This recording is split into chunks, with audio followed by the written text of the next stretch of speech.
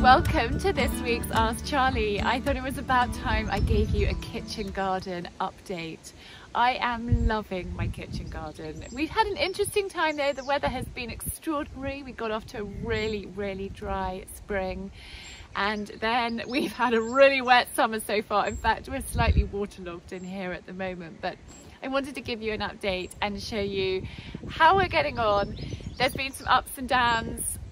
So some things have been thriving, others not so. But anyway, come on in and let me talk you through it. This spinach has been doing so well. I've been up here picking it. Now the bigger leaves I give to Billy, so these big outside ones I pick off for him. Billy's our tortoise, for those that haven't met Billy before.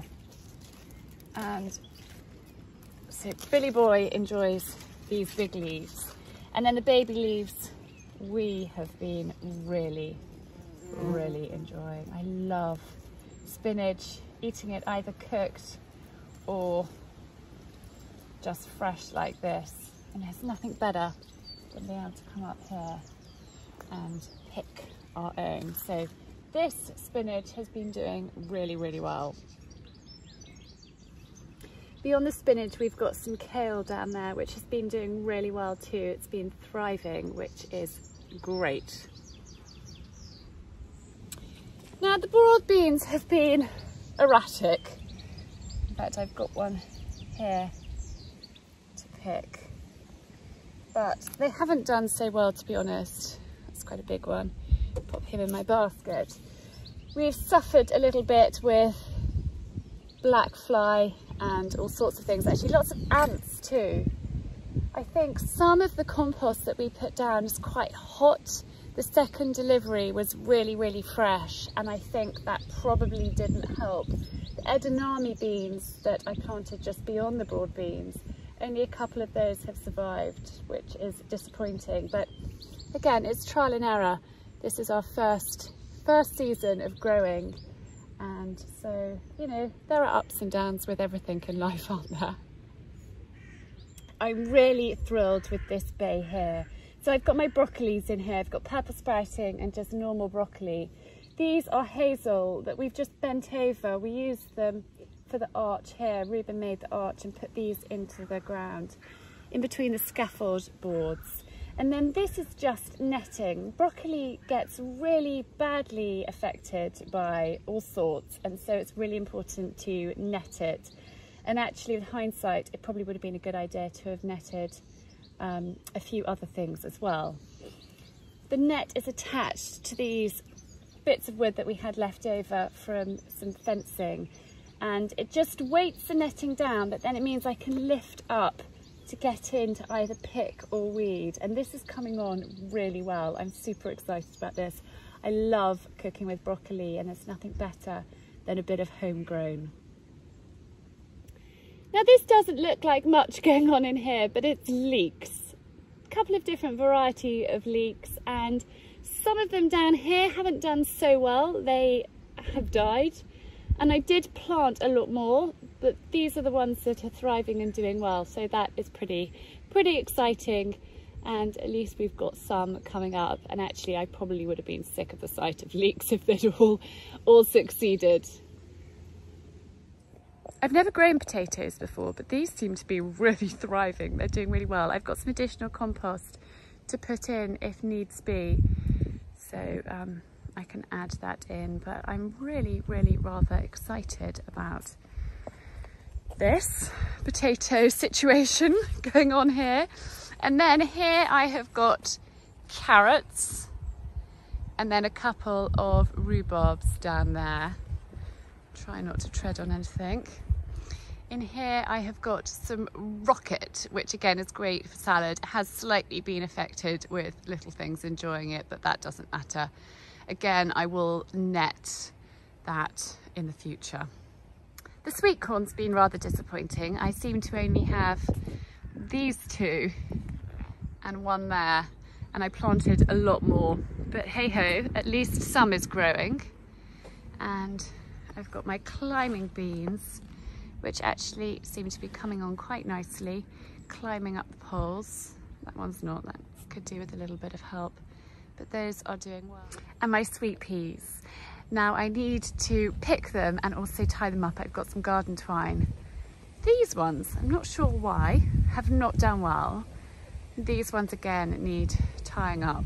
I've had a busy few days. I don't know, the chickens clucking around. I've had a busy few days and got behind on that. So that's a job I'm going to do now. Garden twine and regular scissors. I don't cut twine with my secateurs, it damages them. Oh, there's a huge worm just crawling along down there. And I'm just going to snip off those sorts of lengths. And this is really something you need to do once a week. Last week I was frantic, and so it's missed a week. And it is important to try and keep on top of these things, but it doesn't matter. Better late than never is often what I find myself saying. And it is really important with your sweet peas to pick them regularly. Look at that lovely, lovely long stem. So the more you pick them, the more they will flower. If you don't pick them, they will go to pea seed pods. So it is really important to get up on a regular basis and come and pick them. And the smell is honestly, it's just heavenly. It makes me want to dance and sing, and oh, it's just beautiful. I wish you could smell those. Anyway, enough waffle. I must get going.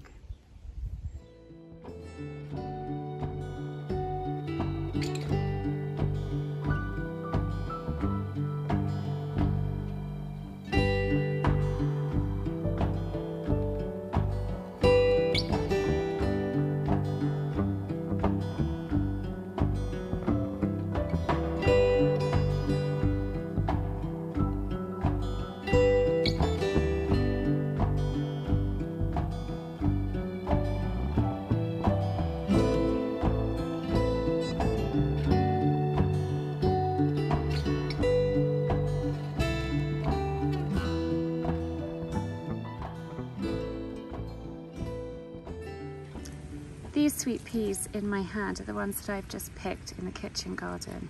These ones are the ones that I picked by the orchard gateway. They're perennial sweet peas, and I just love the fact that you don't have to do anything with them. They just come back year after year. The colour is so vibrant. They don't smell amazing, but they just look really pretty and completely and utterly effortless.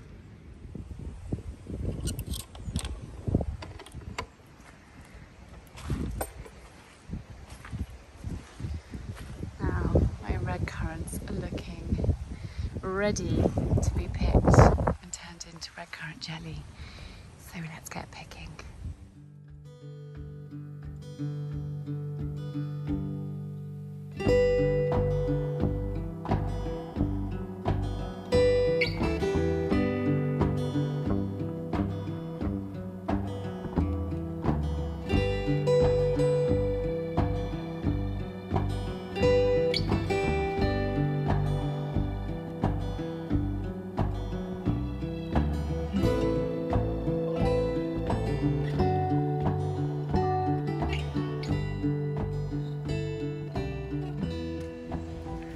And if like magic the sun has just come out, I have got lots of red currants in here and a few strawberries too. Hopefully there's enough to make some red currant jelly. Lots of spinach and my sweet peas. I can't wait to go and put these in a vase inside. I get so excited every time I come up here to see the progress and see what's happening. Of course there are some little disappointments too. In hindsight I would have put another layer of cardboard down. There are a few weeds that are sneaking through, so I'm keeping my beady eye on those and pulling them out the second I see them rear their ugly heads.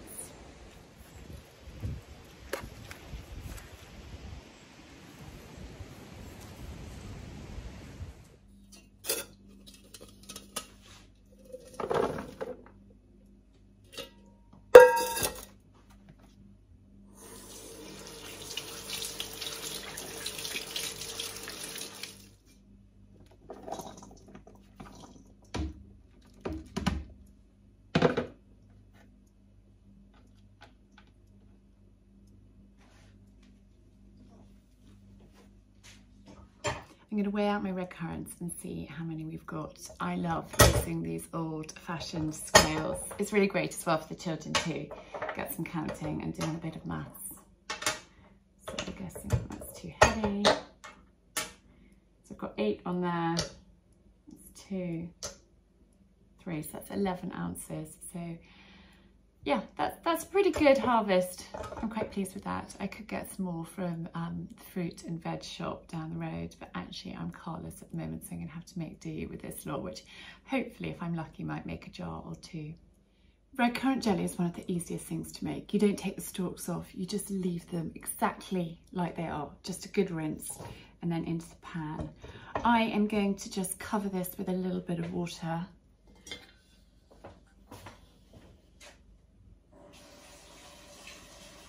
When it started to boil, put a lid on, cover it, and you'll stop it evaporating too much, and then leave it to simmer. Mine's going into the bottom of the Aga for about 20 minutes. If you don't have an Aga, just leave it on a really low heat just to simmer gently. So I can't actually believe it. You know, I said I didn't have enough red currants, really, and I didn't have my car. Well, pretty much just after I said that, I got a phone call to say my car was ready. So I've just been to the greengrocers and got some lovely, lovely vine tomatoes, some broad beans, so I can do a broad bean and feta salad. Love that. Love these flat peaches, and loads more red currants. So I'm going to cover those in water, bring them to the boil, let them simmer for 20 minutes, and then I've got extra red currants to make into red currant jelly. I've also got to myself a little treat. These are chocolate honeycomb. Oh, one of my favourites. So I'm going to get cracking.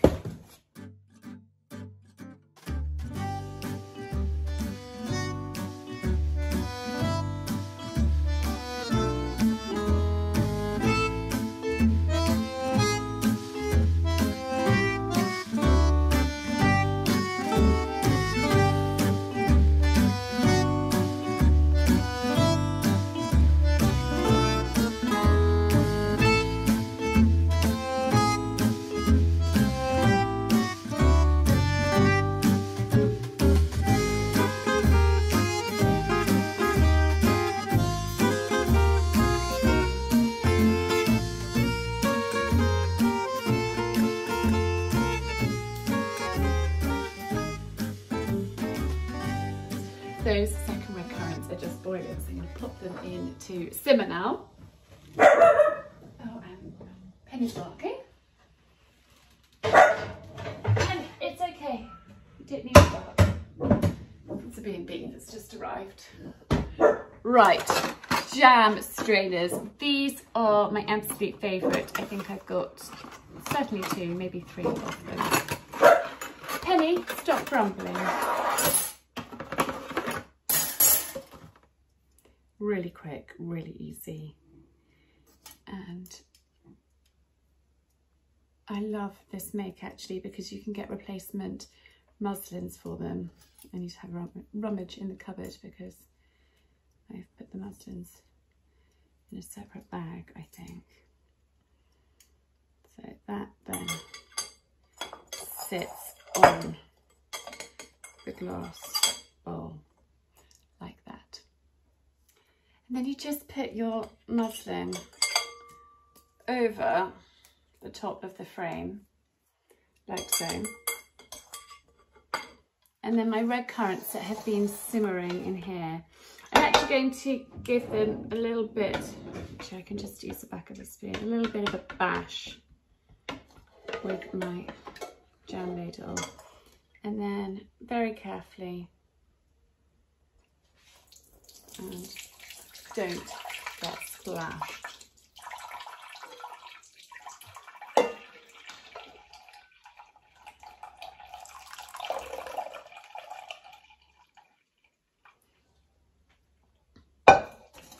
And then leave that overnight to drip down and keep all the liquid that is in the bottom. Just leave it to do its thing, and then tomorrow we'll turn it into jelly. red currant has been straining overnight. I have got my jam jars prepped and my preserving pan at the ready. So the first thing I'm going to do is just put these to one side.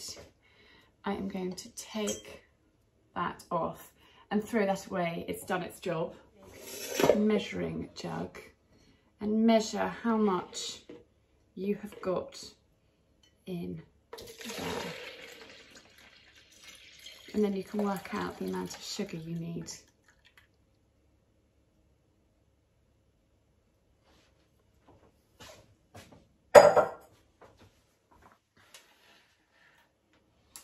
So that says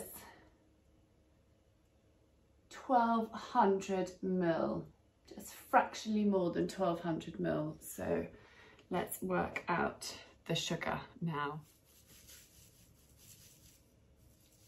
So I'm just weighing out my sugar here. So the best way to do it is if you have 500 ml of your red currant juices, the concentrate, use 500 grams of granulated sugar, and that in pounds and ounces is 1 pound, 2 ounces. So I had 1200, so that is 2 pounds, 4 ounces, and then I've just added an extra 2 ounces on there, and that's how I've worked it out. So if you were doing it in grams, it would actually be just over 1 kilo, basically, is how you do it. It doesn't need to be exact.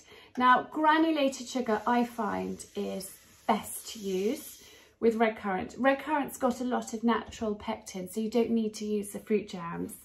And you can use caster sugar, but it can burn because it's finer, and it also can make it cloudy. So I want all of that sugar to dissolve, so I'm going to put it on a low heat on the agar.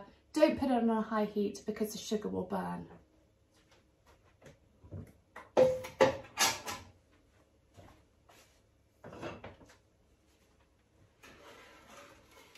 So while it's on a low heat, just stir it and make sure that all of that sugar has dissolved before you increase the temperature, and that way it shouldn't burn. So just keep stirring it until it's all dissolved. Now, these jam jars have been through the dishwasher, but I'm also going to put them into the agar. I'm going to use the baking oven because I think the roasting oven is too hot, and that will sterilise them further.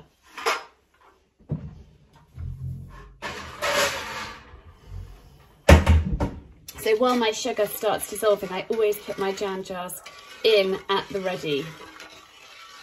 Now, while that is dissolving, I'm going to get everything ready, clear the decks and get organised, because red currant doesn't take long to reach setting point, so you need to be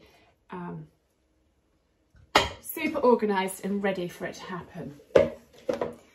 So this is my essential jam ladle, and this funnel, really helpful. I'm going to grab a couple of tea towels as well because the jam jars will be hot. But if you fill them up when they're hot, you don't need to put a wax seal. You put the lid straight on, it will form a seal, and then you get that lovely popping sound when you open up the jam jar. And I forgot to tell you to put a couple of plates in the freezer, just small plates, and then you can do your set test and get some spoons at the ready too. Get a really good boil going, and just stir it occasionally. Don't over stir it because again that can make it cloudy. And then with your red currant, you probably want to do a set test after 3 or 4 minutes of a rapid boil, and then see and work out how long you think it needs. And this has been boiling rapidly for about 5 minutes. I'm going to do a set test, and I literally just carefully put a little spoonful onto a plate that's been in the freezer, and I'm going to put it back in the freezer for about 30 seconds and then see whether it's ready or whether it needs to boil for a little bit longer. I've just taken the plate out of the freezer. When I run my finger through it, it is not congealed and it is not jelly-like. So I'm going to give this another 5 minutes of boiling and then we'll do another test. I can see that the consistency is changing, so I'm going to do another set test now and just see how we're getting on. So I've done one over the other side of the plate so I know which is which, and that's Alexa telling me it's had another 5 minutes. So I'm going to put this in the freezer and then we'll see. Now to test to see if it's ready, you want to put your finger through, and if it wrinkles or forms on your finger like that, you know it's ready. Red currant jelly doesn't wrinkle as much as something like marmalade does. So I think this is ready. So I'm going to start jarring it up. Just look at that. The colour is just amazing. I'm just going to let it settle for a moment. And then that scum, I'm just going to scoop out. I've got my jam jars at the ready with my jam funnel and my jam ladle, and we are all set. So literally just scoop out. And there, that is pretty good. Now be careful because that is hot. I have asbestos hands, so it's okay. And then just quickly fill up your jars. Don't overfill them. You don't want it overflowing. You'll end up in a really sticky mess. Just till you can see it at the top of your jam funnel.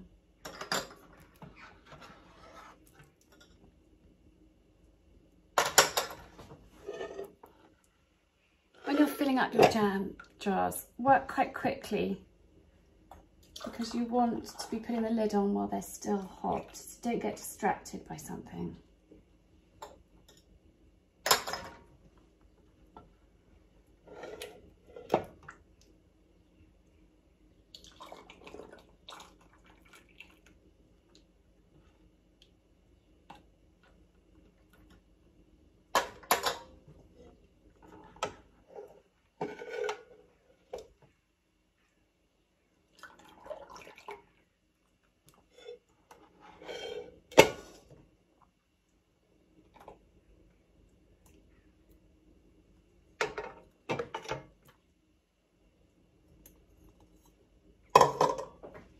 And then get your lids on like this.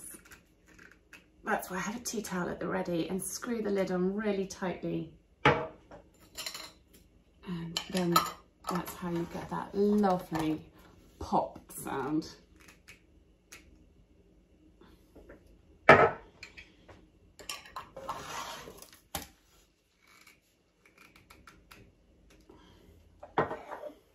So there we are, my homemade red currant jelly. Picked, well, most of it picked from the garden here, some of it from the greengrocers, but it's just so exciting to grow something and then make it into something delicious that you want to eat. And I hope that you have enjoyed this week's video, my kitchen garden update and tour of how everything is getting on and how to make your own red currant jelly. Thank you so much for watching. Please remember to give this video a big thumbs up if you've enjoyed it. Ring the bell to be notified of my weekly videos. Leave me a comment, it really helps other people be aware of the video. The more likes and the more comments it gets, so please do engage with it. It means the world to me. Thank you very, very much. Wishing you a gorgeous weekend, lots of love, and I will see you again very soon.